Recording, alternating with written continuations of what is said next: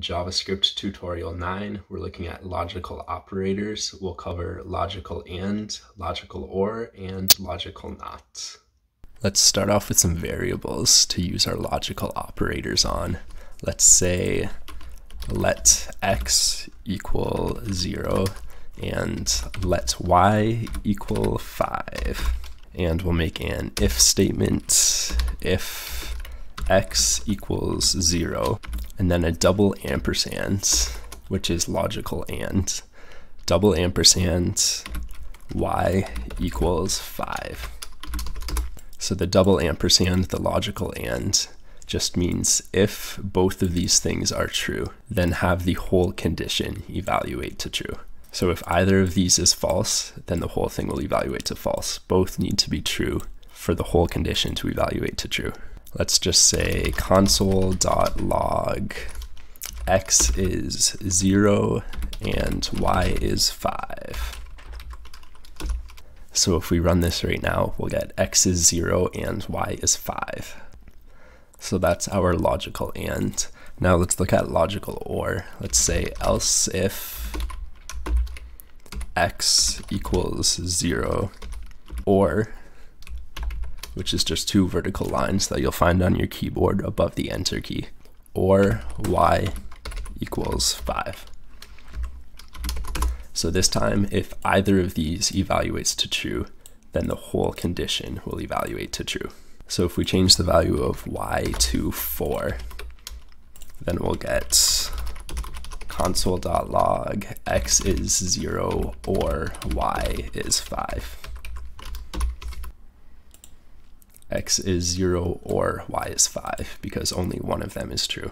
If both were true, then the logical and would execute. Logical not, I find is a little easier to explain using Boolean variables. So let's make let at home, and we'll have it equal true. And let in room equal true. So we have an imaginary person, and right now they are at home and they are in their room. And let's say if at home and in room, then we'll just console.log person is at home and in their room. And in our else if statement, we're going to use the logical not. We'll say else if at home and not in room. Logical not is just an exclamation mark. The way we've used it right here, it essentially just means if in room equals false, if the person is not in their room.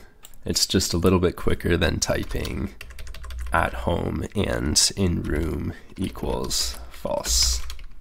So if we put the logical not back in, and we'll just write a console.log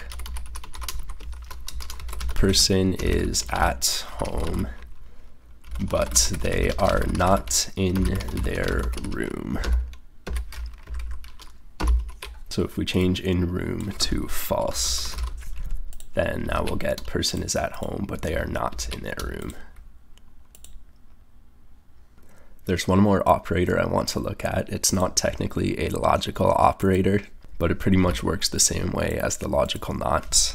Technically, it's considered its own operator. It's called the not equals operator. Let's just say else if not at home and x does not equal 5. So this is the not equals operator. It functions the same as the logical not. The exclamation mark, when it's used with the equal sign, is just called something else. It's called our not equals operator. Let's say console.log person is not at home and x is not 5. So if we change at home to false, then we'll get person is not at home and x is not 5. And something you've probably noticed is that there is kind of an order of operations happening here. It's called operator precedence. And that just means that the last thing to be evaluated in here is the logical and, or the logical or.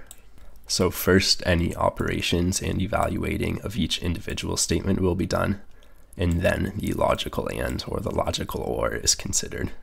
Just to write it out a little bit clearer, let's copy and paste this not at home and x does not equal 5.